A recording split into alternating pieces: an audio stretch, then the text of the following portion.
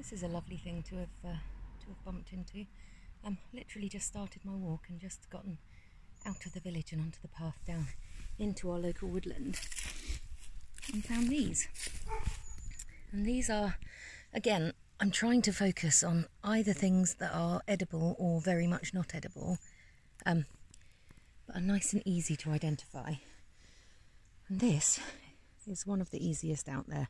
It's called a Shaggy ink cap, otherwise known as a lawyer's wig, and you can see why.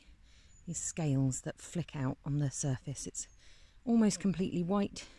You can see it is actually darker on the top, and the scales often have a little bit of the darker colour on the ends. But they're very, very distinctive. As it matures, this is just starting. You can see this is the gills showing through where it's been damaged, but I will break it open. As it matures, the gills will go from bright white. Oh, let's get it properly open here so you can see. They'll go from bright white like they are at the top here. There'll be that all the way down. And they go through this pinky stage as they mature. And then these ones at the bottom you can see are going black. As they get more mature, they'll go very black. The cap will start to turn itself inside out and roll up. And they'll deliquiesce. And deliquiescing means that they will turn to liquid, essentially. So they're called ink caps because the black spore-bearing liquid drips like ink from the bottom surface after they've matured and rolled up.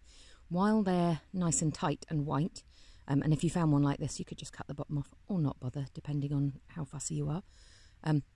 They're considered a really good edible. Some people seem to like them more than others, but they are very edible and very easy to identify when you're out. So a nice one to have covered for our series.